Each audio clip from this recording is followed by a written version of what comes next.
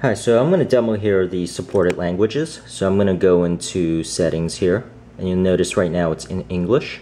So when I go into settings, there's a language and input right here, and you'll see up at the top there's languages.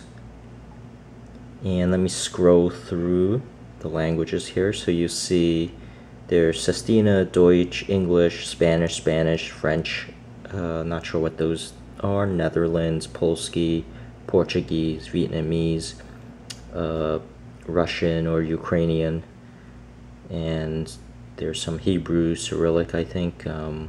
Forgive me if I got the languages wrong.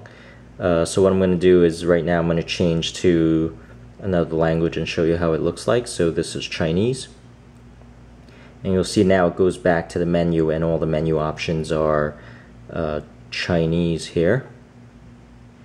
You'll notice this is the settings menu and it's all Chinese.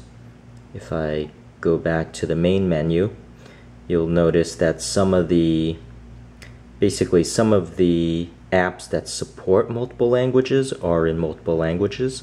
So, but not all apps necessarily, they actually have to support it. So this is the time, and you'll see there's some Chinese over there. There's some Chinese here for the icon. And you'll see in my calendar there's Chinese.